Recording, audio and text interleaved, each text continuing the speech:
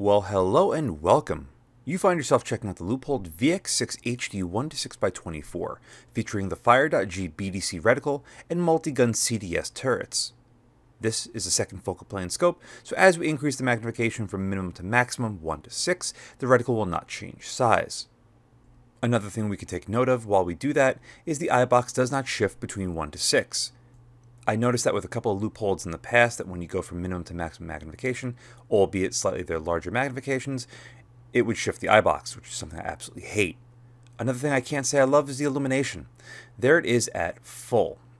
For whatever reason, the last VXR that I had reviewed from LEUPOLD didn't impress me with the illumination either, and that was red. This one being green, I think that has something to do with it as well. The second you push the button to have the illumination go dimmer, it gets lost completely, even in this room light, which is not all that bright. I figured the green illumination might be better on this, but unfortunately it's very reminiscent of the Reticle AccuPower 1-4 that I had reviewed many months ago that was also green illumination and did not impress in the slightest. In lower light, the illumination does work far better, but it is far from what I would consider daytime bright. That's reserved for things like the P4XI, the PSTs, the Razer HDs, etc., etc. I also must apologize. I've been trying to get this review out for a very long time. Unfortunately, a mix of people sending a lot of scopes in and some videos getting corrupted sort of stunted that. But enough bad, let's talk about some good, the turrets. Pay particularly close attention to the button to unlock it. It not only does that, but it also functions as a rotational indicator.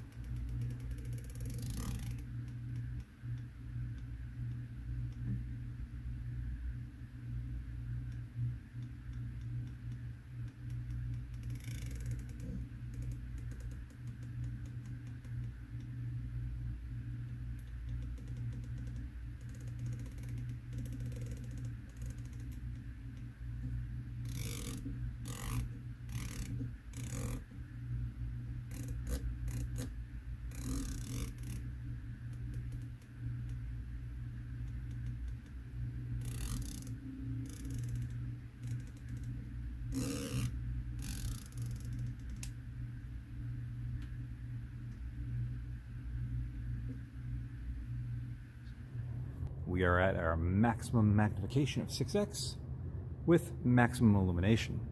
Down here it appears to be pretty bright because it is actually really dark down here. Anyway, this scope is in MOA, so there's going to be no way of me tracking it 100% perfectly. However, we can still manage to see if it resets itself to 0 quite well. Illumination does not need to be on for this because it's only going to deter us away from our center point, so I'm going to shut that off. And let's give this elevation knob a twist. So we're locked. There's our 0. Lock. Good. Give it a bunch of turns. That is the maximum extent of our elevation gain, which is something like 38 MOA. Let's reset it to 0, and it should, listen for the click. Light click. There we go. Not elevation. Windage should be about the same. That's all we have for our windage. Click. There we go. I had my finger over it and going to the right. That's all we have for our windage, which is honestly more than you'll probably ever really need. Going back to 0 and click, click, boom. Perfect. So the reticle is pretty nice. The illumination is a little bit subpar, but it tracks very well, and the turrets are awesome. They feel really good, they sound good, they have the nice locking feature, as well as the rotational indicator, which a lot of scope manufacturers don't get right. The fact that LEUPOLD was able to incorporate both the lock for the turret and for the rotational count is sensational. Anyway, let's take a look at it in the real world. Here we are at 1x at our 30 to 400 yard line, well, realistic environment, and we're going to check the power lines real quick to see if we see any sort of fisheye or deformation. At 1x there is a little bit of fisheye going on, albeit so slight you might not really notice it unless you're looking for it. But me, I look for these sort of things. Taking up to our maximum magnification of 6x at 30 yards, you can see the image in the center is razor sharp. Colors are washed out due to the fact it's a very bright sunny day, and this scope lets in a ton of light. Illumination is on full, and you can just make it out in the daytime. So not ideal for what I would consider quote-unquote full daytime bright, but it is noticeable. In anything less than perfectly bright environments like this, it is no problem, however, so that's good to report. The image is very sharp and looks fantastic. Typically at 6x at 30 yards, you should see some blurring to the image like you see in some other LPVOs I've reviewed, but not with this one. It just goes to show you that the quality of the optics do go a long way of giving you a much better product. As we focus our attention to the 400-yard steel door, note two things. One, the field of view, which is fantastic at 1x, and how little of the scope body you can see. It really is excellent, and it can be tweaked a little better at lower magnifications to see even less of it. You'll note that the colors got a little bit better, and the brightness went down a little bit. I had to fix this in post because it was kind of washed out. Again, partly due to how much light this LPVO lets in. It is insane how bright this thing is, and it's friggin' amazing. What else is amazing is just how sharp everything is to the center of the image. We do have a touch of blurring to the far left, which is odd because just earlier at 30 yards there was none to speak of. I don't know if maybe I had this at the very extremes of where it could be mounted for 6x magnification, but you know what? It all works pretty good nonetheless. We pan across the rooftop, zero chromatic aberration to be found. This is partly due to how bright it is out. But everything inside from that 30-yard pole, which, by the way, there's no blur to it anymore. It looks razor sharp. All the way out to those 800-yard power transformers is basically perfect. As good as you could possibly get from any sort of optic, let alone a 1:6 LPVO. Illumination can still just be made out. I do wish it was a little bit brighter for me and my uses with an LPVO, but as you'll see throughout the rest of the video, in anything less than bright daylight environments, it excels beautifully. I give you guys a taste of what the eye box is at 1x, shifting it from side to side. I really like that when you go into the shadows, like right there, you can still see the illumination. You should be using an LPVO with both eyes open anyway, and it makes it that much better to have the dots superimposed if you can't see the target properly. At 3x, you still have the exact same level of performance. The eye box is wide and forgiving, and you can still very easily make out the illumination, which is sensational. You can still see the illumination when you're off in the shadows here at 6x.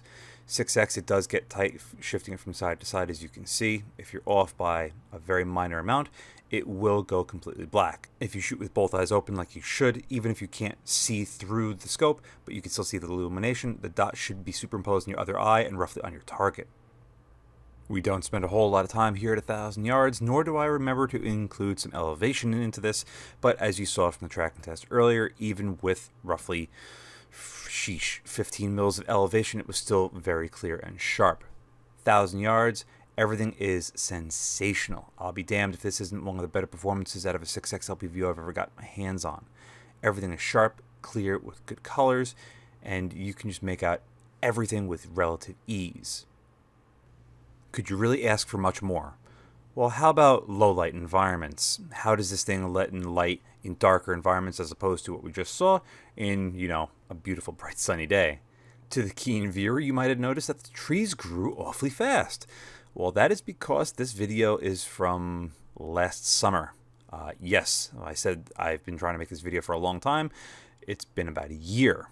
This is one of the few videos that was not corrupted from the last shoot. The video was still good, so I figured I would include it as opposed to having to refilm it.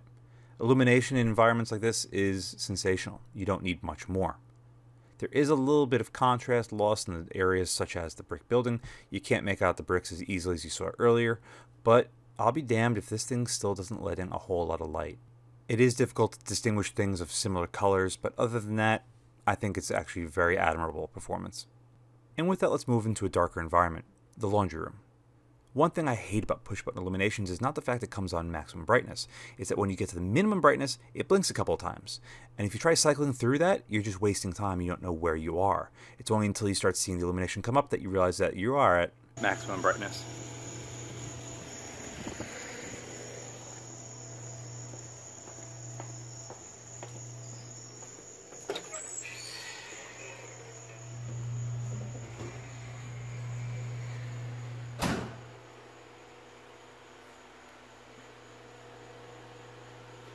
Pew pew.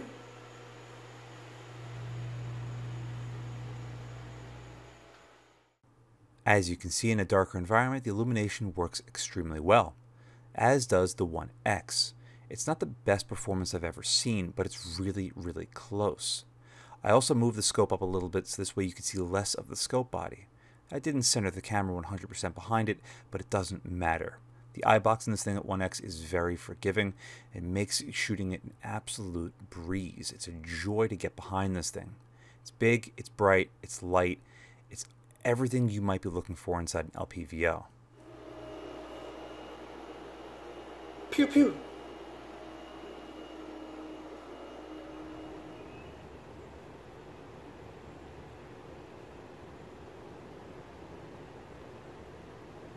Up there, in the trees. My impersonations really are horrible. Well, here's a location you might not have seen for quite some time. Reason being, I no longer have very easy access to this.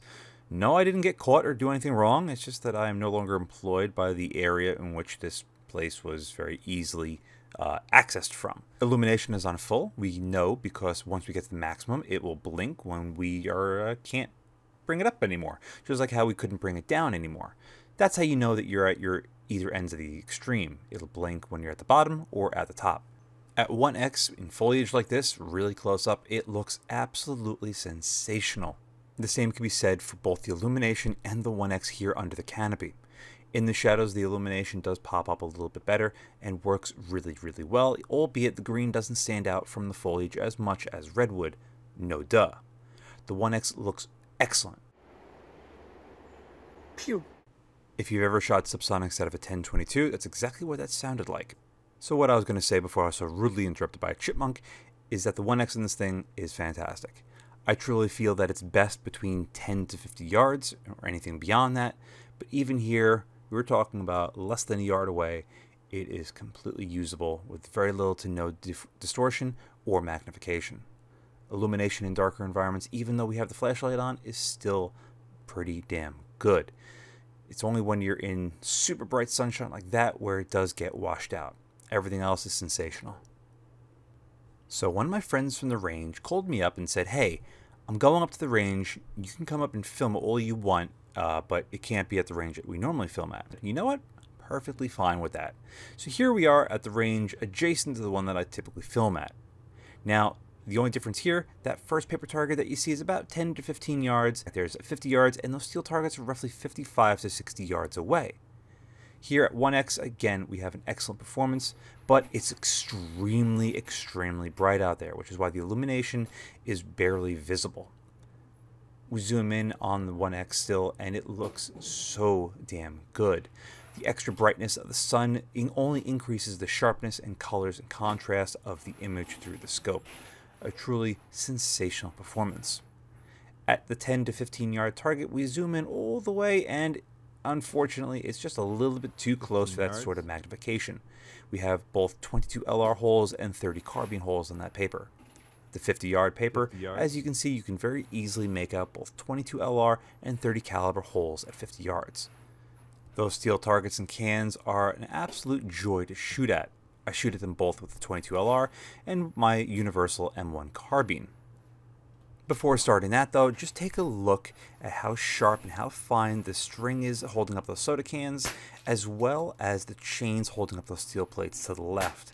There's such a huge amount of detail that comes in through this scope that it really is hard to fathom. This is on par with the Razor HD, which I still feel is my #1 as far as ultimate clarity goes, but that is a much larger and heavier scope. This thing feels like a toy by comparison with just how small and lightweight it feels. It almost feels like it's made out of plastic that you put on a toy and who cares about. But this thing looks fantastic, feels fantastic, and costs $1,400, which is basically the same price as Razor HD and $600 less than the Kahles K16i. It's honestly not that bad. And now onto the eye box test. Here at 1X, like I've been saying, it is very, very forgiving. The illumination is on full, and as you can see, we can get right on top of it or really far behind it and still be able to properly look through it with relative ease. And once at the proper distance to it, when we shift our eyes side to side like I've been showing you, you can still see the illumination. The 1x is stellar, and here the 3x is still very good. Being able to keep the camera by hand focused through it while backing up that far is actually an indication of that. It's quite difficult to do. On a lot of other LPVOs especially, it's not always the case. Here at 6x though, you can see I can still fairly keep it in line and good enough to look through it. It's a good representation of how an LPVO should function. A lot of the times it's really tight and narrow. Once you get a little bit too far back or too far forward, you can't see through it whatsoever. Shifting it side to side is tight, but you can't expect much more than that out of a 30mm tube 1:6. Another perk of going to the range that day was I had basically free access to the 100-yard line, with the exception of being able to shoot. Illumination is at full, and 1x it looks really good as it has this entire video. We zoom it in all the way to 6x, and one thing you might notice at 3 o'clock there's a slight blur to the edge versus 9 o'clock. I think I had the camera slightly shifted over to one side ever so slightly. This is because I was trying to get as little of the scope body shown as possible with the camera. If I had moved the scope and the camera slightly closer together, this might not have been the case, but you would have seen a little bit more of the scope body. A wise man once told me the evil of good is better. Sometimes when you have it good enough, leave it alone. This right here is the perfect example of that. 190-yard line shows steel targets in a dirt berm. They're non-painted, most of them, and you can easily distinguish them, as well as a couple bowling pins up on the grass and sprinkled throughout the dirt. This is a phenomenal performance and shows a great clarity of both contrast and sharpness. Being able to distinguish between multiple targets of similar colors is a very important thing to me. Onto the 200-yard paper target, and you can easily make out where it says X, 10, and 9 in the black. Absolutely sensational from a 6x scope. We pan across the 200-yard line to the steel targets to the far right, and I believe that's a 12-inch gong in the middle, flanked by a 6 or a 4-inch steel plate. That would make those targets 2 or 3 MOA, and at 6x with this reticle, it would make hitting those a joke. The 300-yard high-vis paper targets, well, you can see them, they're there, and they are, well, very high visibility. Moving up to the 320-yard steel targets, which I often typically shoot at in these videos, I don't have access to shooting at them, but there they are. Despite the fact that we're at a bit of an angle, so those are probably more like 340 yards out, they are very visible and clear. Zero chromatic aberration, and the reticle, if you had to hold over to hit those targets, is absolutely perfect for it. I forgot to mention, you can easily pick up the mirage in the air at 6x on a bright sunny day like this. It's perfect. To show off the illumination, push and hold the button for a few seconds, and it goes off. For the rest of this video, enjoy some ambiance before we get into my final thoughts.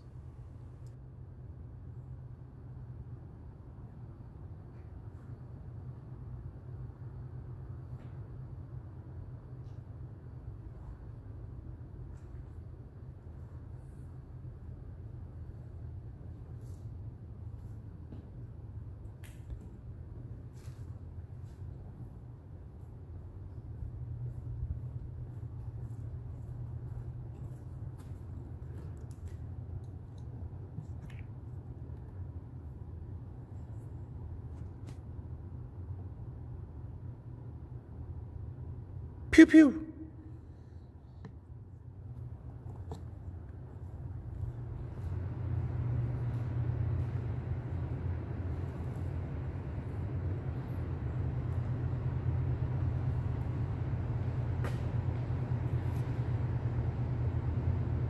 Pew pew!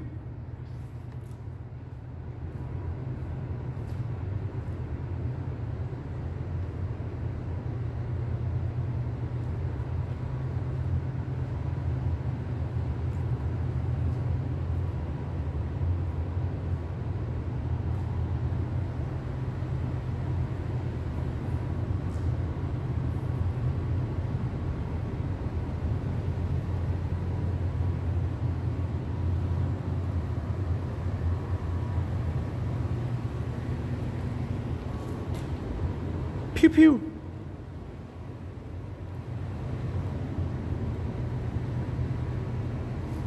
Pew pew!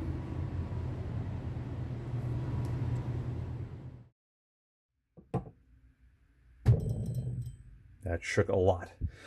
All right, so as you might have noticed from this video, I've had the scope for a very long time, longer than any other single scope I've had before reviewing. It's been about a year. It should have been sooner than that. I was ready to go a couple months ago, but when I found out that most of my video files are either missing or corrupt, it really put a damper in my day. I got absolutely bombarded by viewers and Patreon provider scopes that this thing got backburnered for far too long, and I couldn't stand it anymore. I had to get this thing done. Because in my year or so ownership from this thing, I've gone from liking it when I first bought it, to feeling meh about it, to now basically loving the thing. It's one of the most expensive LPVOs I've ever bought. Granted, I bought it used and not for $1,400, but I spent around $1,000 on this thing. That's a lot of money. But I was wondering if this would be able to compete with the likes of the P4XI. I felt that you can get something better than the P4XI for not that much more. Albeit, this is $600 more than the P4XI at MSRP cost, but if you could find one of these used like I did for around $1,000, I think this is an extremely compelling argument. Even this thing brand new offers a lot of really high quality features for the price. I already made the comparison that the Gen 2 Razer HD 1:6 comes in at around the same price. So what do you really get different from that scope that would probably sway you into this one? Well, the first thing you're going to note whenever you pick up a LEUPOLD product, especially something like this, is the weight, or rather lack thereof.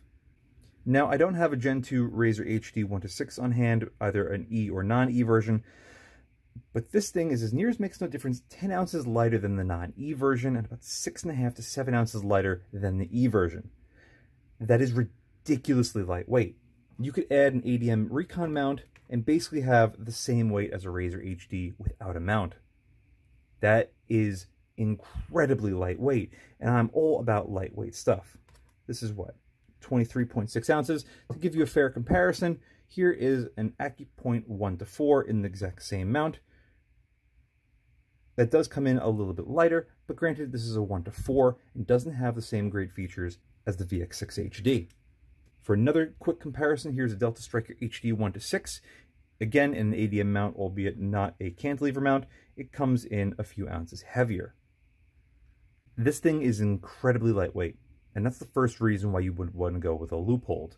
Another nice thing I really like about it, the throw on the magnifications are always short. Granted, this is not as short as it can be, but it's still less than 180 degrees. You also get a really nice throw lever included, a fast focus eyepiece, which I'm not the biggest fan of, but this one is exceptional. The push button illumination, which I'm not the biggest fan of. However, if you so chose, you can send this to LEUPOLD and they can add a dial here, but I think it's around $200 to $250 to do that. For me, that's a lot of money. If it was like $100, I'd probably send this in to get that changed out. But one of the biggest things you buy this thing for are these turrets. The CDS turrets are wonderful. Not only are they locking both windage and elevation, but as you saw in the video, the release for the lock also counts as your rotational indicator. Another phenomenal option with the CDS turrets is that you can send all your information on your rifle, caliber, elevation, everything to LEUPOLD, and they will cut you a custom turret for around $80. If I do keep this and I throw this on a rifle, I would actually get a custom turret made up for that rifle with the ammunition I want to feed it, and instead of having to go 1 MOA, 2 MOA, 3 MOA, it would be 100 yards, 200 yards, 300 yards, 400 yards, etc., etc. It's a phenomenal feature that not many scope manufacturers offer, but LEUPOLD does offer it. There's nothing else to really say about this scope. The green illumination is the only thing that I would change about this personally. I wish it was red, but you get what you get. Buying used, you got to deal with what you can find. I find with this thing, in anything less than a bright sunny day, it works well enough. I wish it was just a touch brighter like a P4XI, but it's not quite there yet. I think you got an absolute home run on your hands, especially if you're looking for an ultra lightweight 1:6 that just works. And with that, that's going to conclude this video. Thank you very much for watching. See you again next time. And a very huge thank you to all of my Patreon providers. Without you, this wouldn't be possible. If you'd like to help support the channel but don't want to join my Patreon, I completely understand. But you can still help support by using my affiliate links in the description below. Thanks again for watching.